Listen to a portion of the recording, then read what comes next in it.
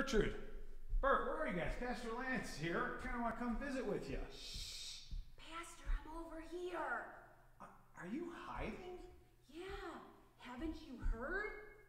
There's a scary virus running around, and it's trying to get us. Get you?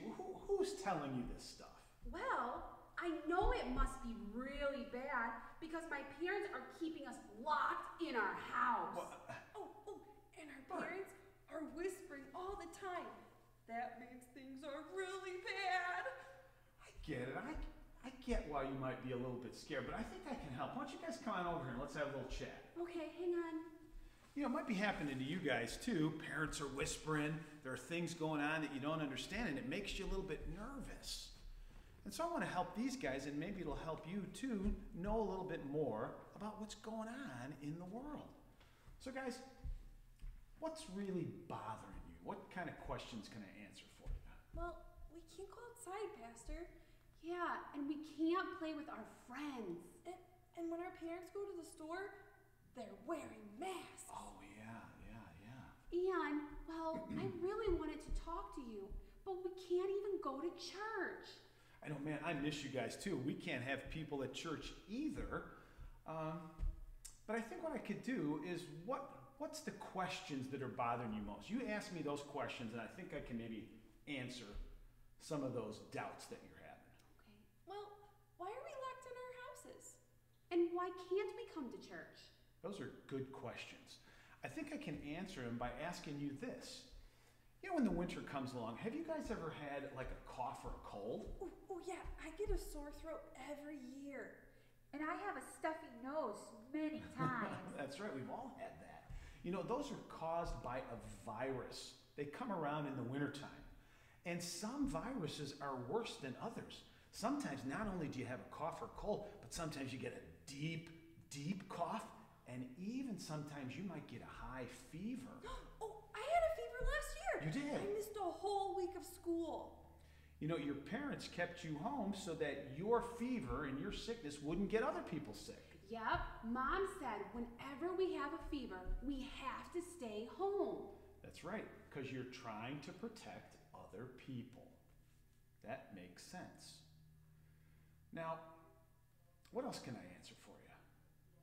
So you're saying we're trying to protect others? Yeah, you're staying home because you want to protect your family, and then also you want to protect other people.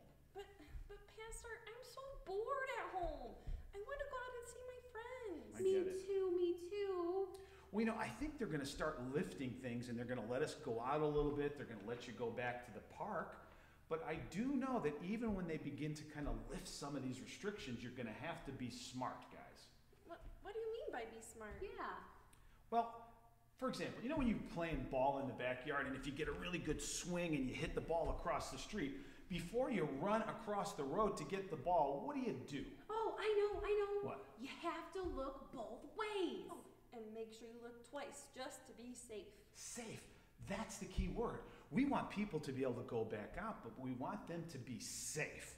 And so there are a number of things, 3 of them, in fact, that we're asking people to do to stay safe. You might hear people talking about social distancing.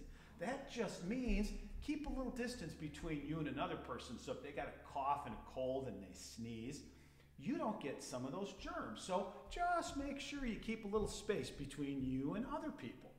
And then the second thing that they're saying when you go out, especially to a store, is make sure you wear a mask. Oh, nope. No way, no how. Those things look so silly. I will never wear one of those.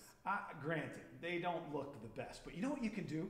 We were talking about this at home, and so Miss Cheryl and I, we made for you guys these masks. Whoa, You don't look just at have to that. wear a plain old mask you could get with your parents, and see all the bright colors on here. And Gertrude, you know what we made for you? It's bedazzled. It's bedazzled, that's right. And it's got some, oh, it just looks so cool. I love it.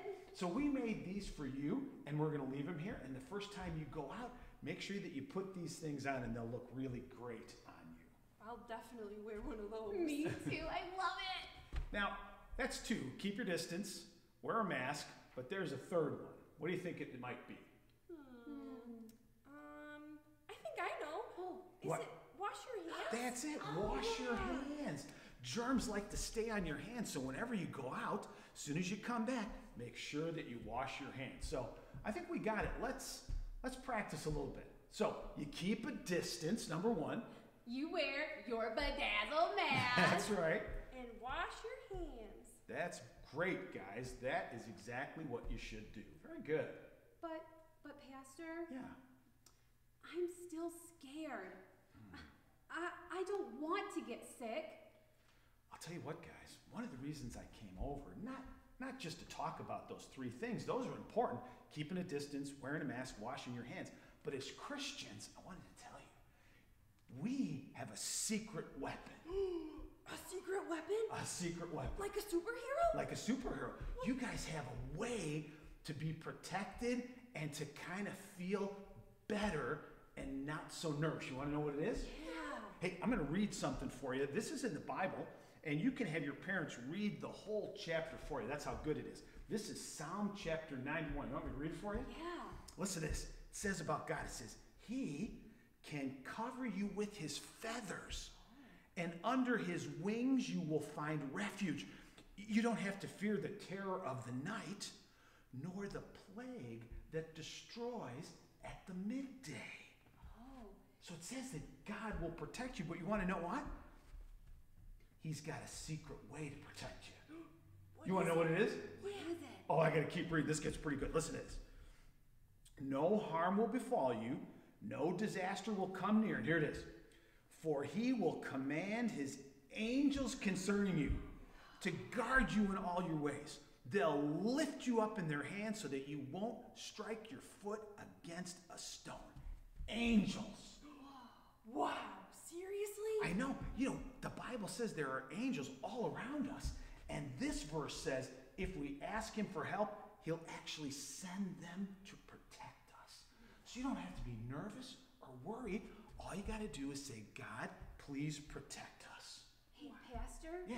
Do you think you could pray with us? Oh, I'd love to pray for you guys, but I want to tell you something, though, too.